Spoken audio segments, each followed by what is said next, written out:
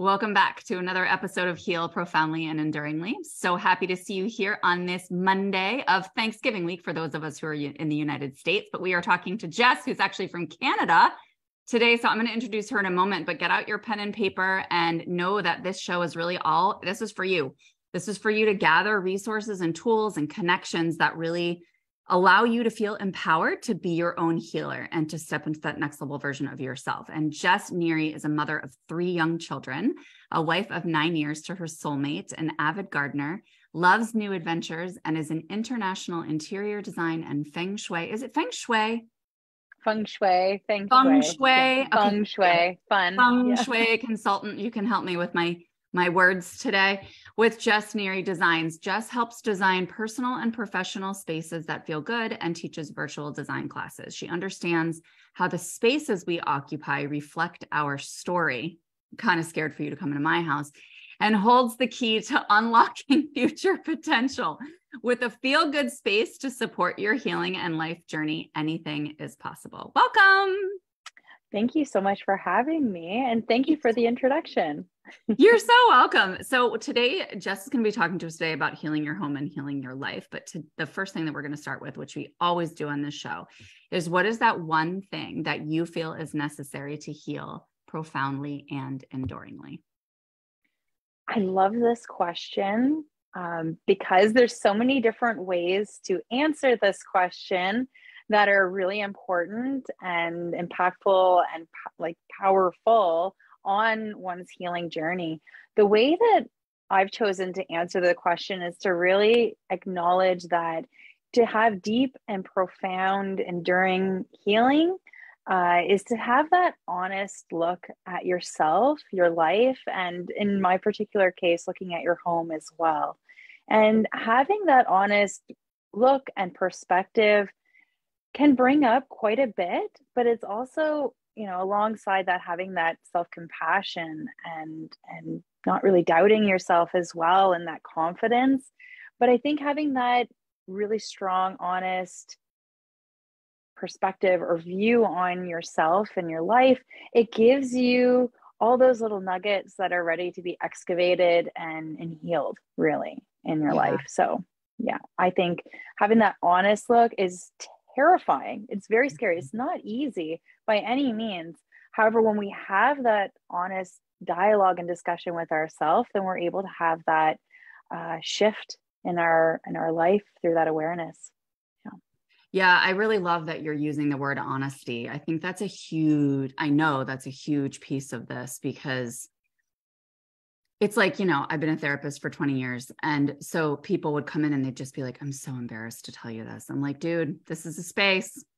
This is a space, Absolutely. Like being able to have that space where you can just say like, this is what I keep wanting, but it kind of makes me feel like a jerk, or it kind of makes me feel, you know what I mean? Like those things that come up for you that you're a little hesitant and like timid about sharing means that you're in shame about them. And the more that we can honestly own what we want and realize there's nothing wrong with us, honestly, the quicker we're going to heal. Yeah, absolutely. Yeah, I love that. Thank you so much. So can you please tell us what Feng Shui is and how you can even use it, since I can't even freaking pronounce it?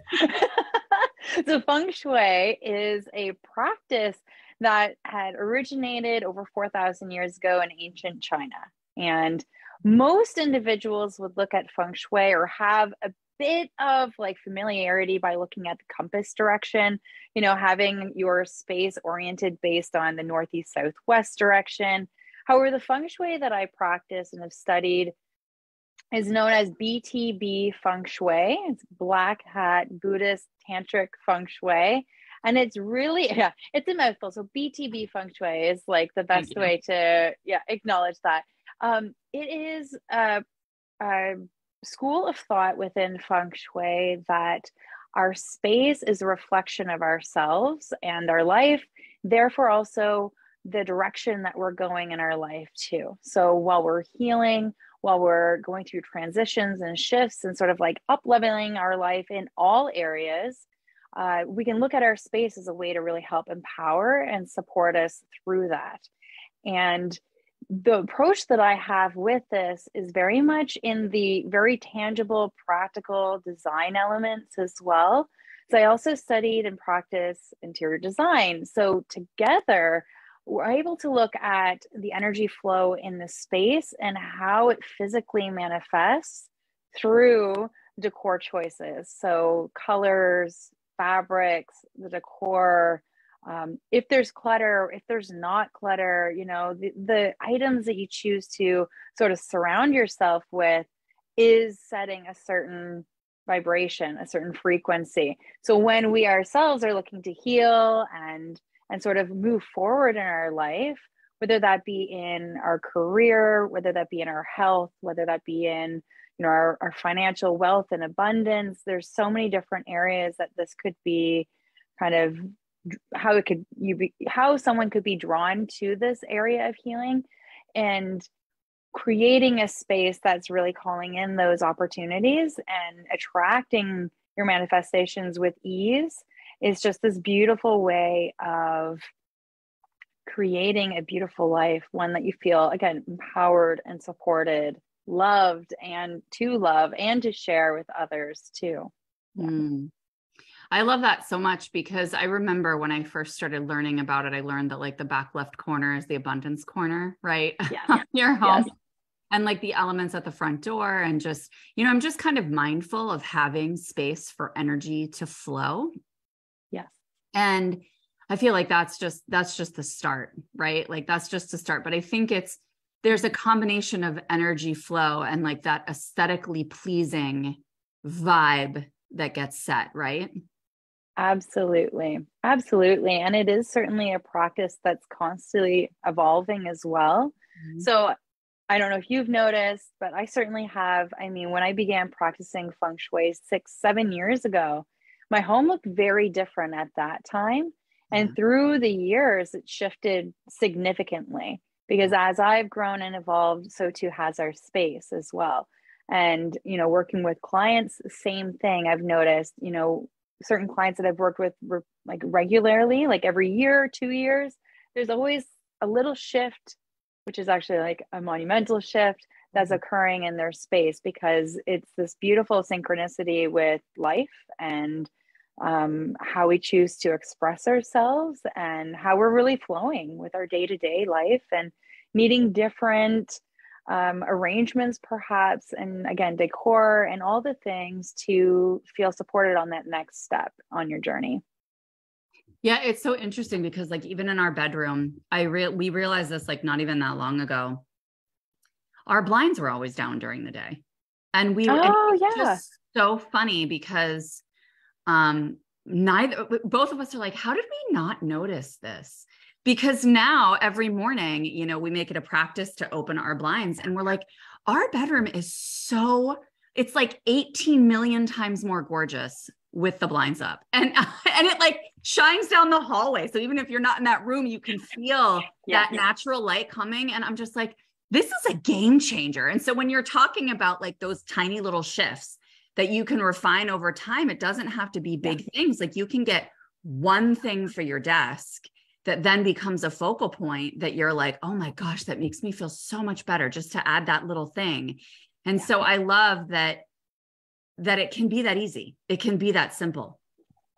Absolutely. Absolutely. I love that you're opening the blinds in the morning. Like it's such a beautiful practice. And I see it very much as like waking up your home as well, right? Because the sun and the natural light is that fire element, the fire energy. So it just lifts the energy automatically. And that shift or that practice then compounds over time as well. So, it can also be a very grounding practice. It could be an intentional, like intention setting practice for the day, for the week, for the month, however you choose. So there's so many different layers to even that one like ritual essentially that you've established. Yeah, that's what we do in our home. It's like the first thing, certainly in my bedroom, and next is like I go around our home and wake up all the windows and all our children's spaces too. And it's just so, I don't know, it's clearing as well with the sun coming in, and it's really nice. Yeah, we do that with our kids too. And my son, he's 12 and he's just like, I like a dark man cave. I'm Right. like, sorry, sucks to be you. You can put it down later, but it's open now. I love that. Especially with the adolescent brain. Like, come on, dude. That's exactly what I was thinking. Our oldest is 9 and we're stepping into it. So I know it's coming. I know what to expect when Just that open happens. the windows. They'll be fine.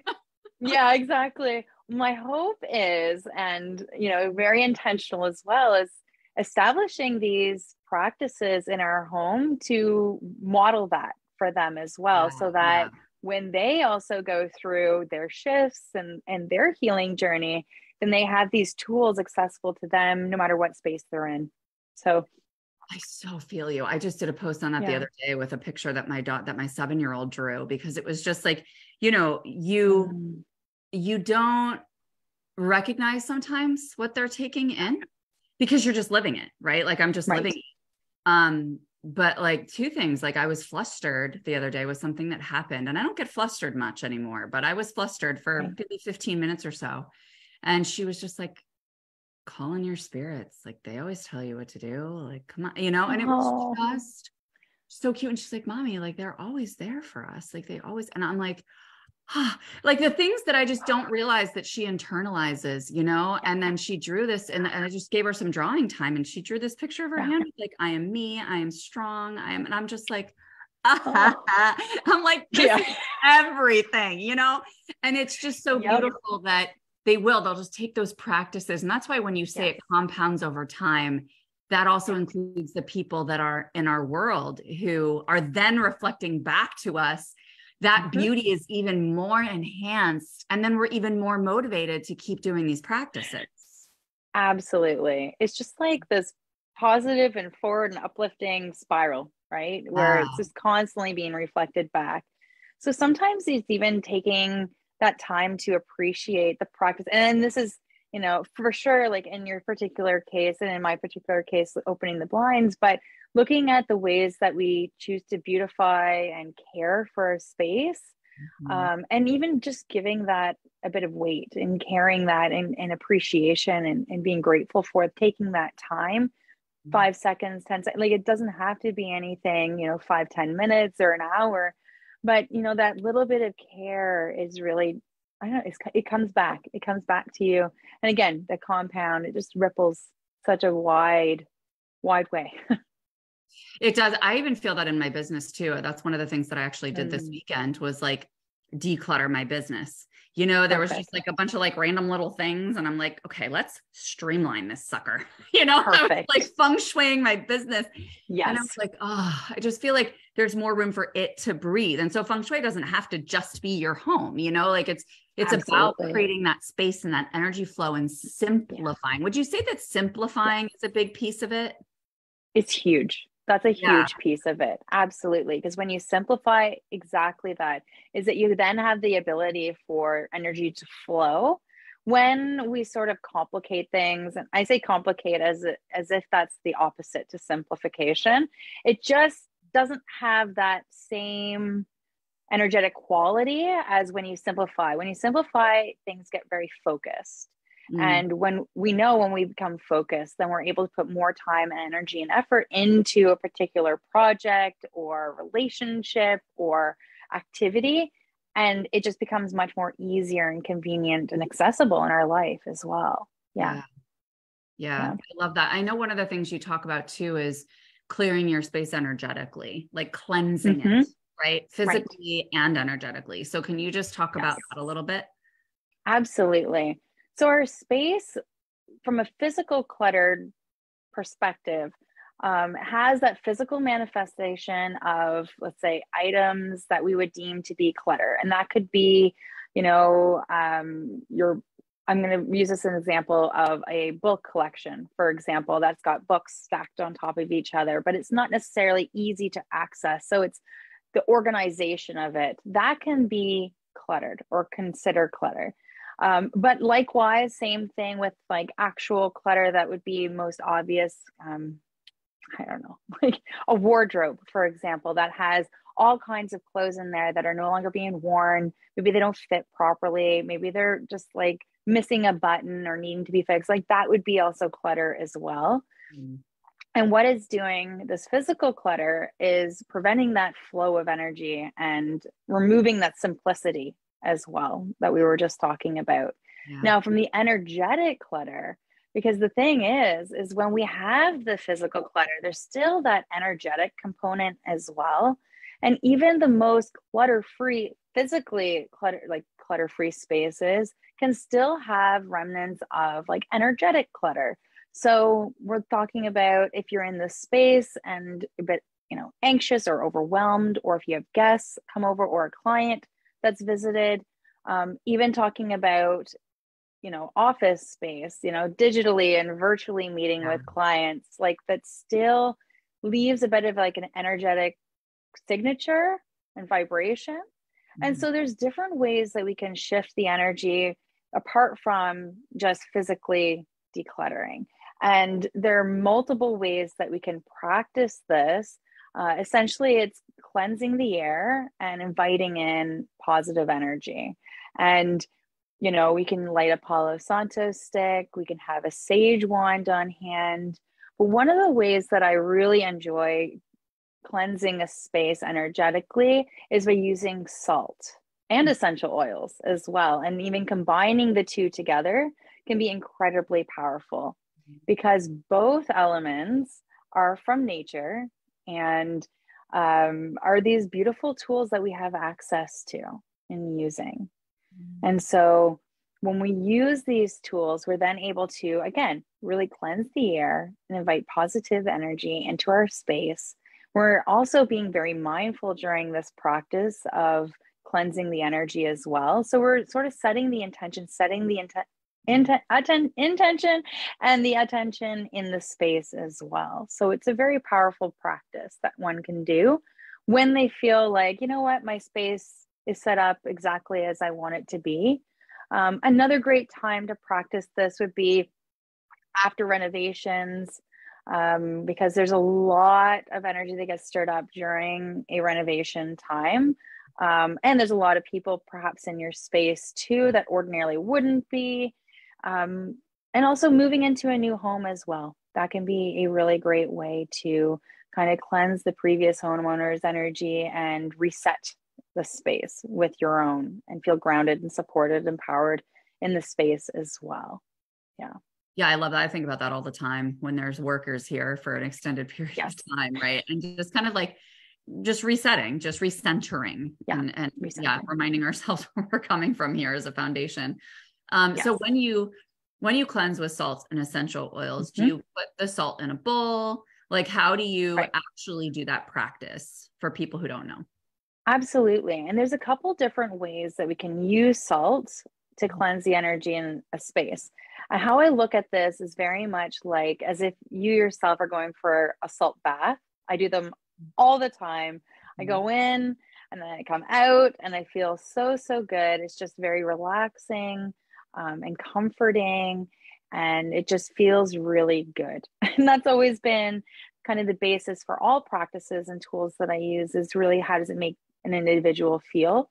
And when we're using salt in our space, one way is by simply putting the salt, and the salt could be Himalayan salt, could be sea salt. Of course, if you have just the regular table salt, then that works too. But certainly the Himalayan salt, the pink Himalayan salt, and sea salt itself are really great. They're very powerful. They're mined in a very different way and kind of brought into our lives. So having it placed in a bowl, and you could even simply add like 3 drops of cinnamon essential oil or frankincense essential oil, or another one that I really enjoy is a citrus. So lemon or lime or bergamot or lemongrass is really great at purifying the energy as well. I would put in 3 drops and setting that in the center of a space or in a corner of a space. And what you can do is just when you're doing this whole practice, setting your intention of cleansing the energy, you can offer visualization of basically the energy from the bowl circulating the entire room or area that it's located. And then you're going to let it sit and kind of work its own magic for however long you feel is necessary. Sometimes I've left it for 3 days. There's sometimes I've left it for a week or more. 9 days is a very powerful time. We're working with numerology, 9 symbolizing the endings, but also new beginnings. So a bit of a completed cycle can be very beneficial as well. And it just kind of does its thing as it sits. And after this period of time, what I would recommend doing is actually discarding the salt outside in earth, so that it's sort of like return back to earth to be transmuted. And then there you go. But I would really also pay close mind to how the space feels before, during, and after. Because when we start to really feel into these practices, it again further accentuates its magic and how it's able to support us moving forward. So if you notice the change and you're able to really bring your attention to that, then you're more apt to do it again, and you're going to be motivated to do so. And then it's going to be that tangible, practical tool that you can use anytime you feel like it's necessary. So I have 2 questions for you around this ritual. One is, and of course you can add like music and frequency music and stuff, right? Too. Oh yes. Oh yes. Yeah. Do you recommend opening the windows or not? So you can, however, with salt, it's not something that I say is recommended or necessary versus like a Palo Santo or sage, right? Yeah. Because with the smoke, you kind of want an open window for it to dissipate and exit. Yeah. However, with the salt itself is absorbing that energy. So when we take it out at the end of the practice, that's that cleansing or clearing and sort of like, again, transmuting it even further and just like giving it back to Mother Earth to transmute it. Yeah. Yeah, that's what I was thinking too. And then my other thought is pets. Yes. Like, can you cover the bowl and make little holes in it or something? Because I'm just like, dude, if I leave this for 9 days, my dog is going to be inhaling salt and frankincense. Oh, well, you can certainly put it up like on a ledge or a table. Like it doesn't have to be on the floor. Yeah. Okay, good. But that's a good point, because some would have cats that might be curious and dig it up or knock it over. So that's very important. I mean, plastic, I feel like would conceal it. But if you have the holes in it, then it's like an intentional, but some sort of like a netting would be really great. Yeah. Or like pantyhose, like something. Oh, there you go. Yeah. Right? Because then I never wear those anyway. They're itchy. I know. Same here. I've got some just sitting around. That could be a really great way to use them. Yeah. Oh, okay. That's perfect. Yeah. Because that was my first thought. I was like, my dog is going to lick that up. It's so okay. Perfect. Well, I think that's really important to note as well, because in every home, there's like different situations, but there's always ways to work with it too. But I what I do personally on top of that, now I was just in a hotel Friday evening, so a couple nights ago. And when I go to a hotel room, I do a clearing myself, because there's been a lot of people in these hotel rooms. There's a lot of intentions there. And for peace of mind and just even to have that deep, restful sleep, what I do is bring salt. And either I'll do like a salt bowl, and leave that in the room to sort of do its thing. But what I chose to do this time, and I've done this in our home as well, is actually put a narrow beeswax candle in the center of the salt and then light it.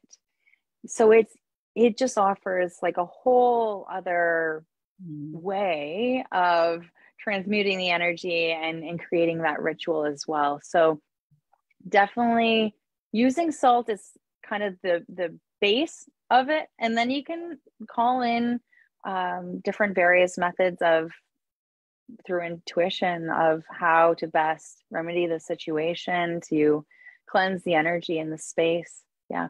And I will say, slept so good that night.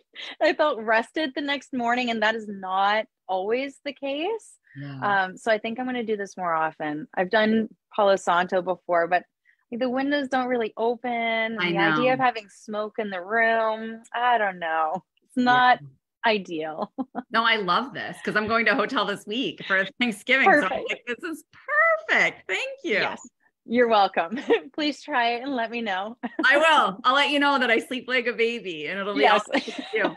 So, I know you talked about, the salt and the essential oils come from Mother Earth. And I know you like to really utilize plants and Mother Nature to assist in the healing process in general. So can you just share a little bit about that before we close up? Yeah, absolutely. So it's really important for myself and the way that I choose to serve others as well. So when I'm working with clients, using items that I would say are like ethically sourced, but also some like products that are of the nature and have very little tampering with that. And so that then can extend to, for example, because we have the holiday season coming up too, like choosing gifts that are made locally and from those artisans who are very intentional in their practice and their craft as well, by creating these items and beautiful gifts with items that they've sourced ethically but locally, and that. So I really feel really good within myself, knowing where my money is also going and how it's able to contribute back to sustainability and sustaining this wonderful community that we live in, and rather than sort of harming, I should say. Yeah.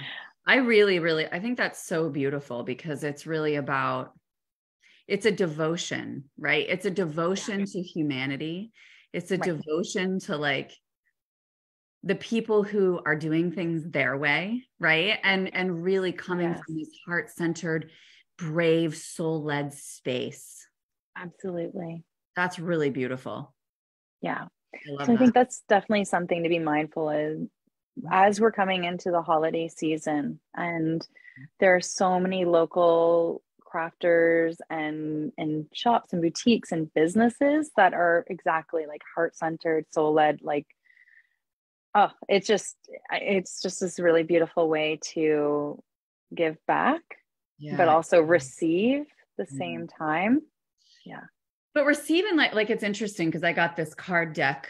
I don't know, it was a couple of weeks ago. I got this new card deck on Etsy, and man, I mean, this is what I'm talking about. It's like, the way it was packaged, just everything that she put into it was just so intentional and so beautiful. And she like wrote me this little handwritten note, and I have this little card, "You are loved," and just such sweet, thoughtful, like it's not just about supporting her because I love doing that, but it's also like you feel so much more special in its receiving because it has that personal touch.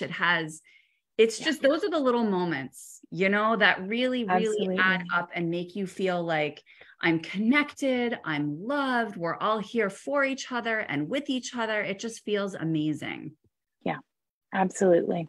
Beautiful. So I'm going to drop your links here, love.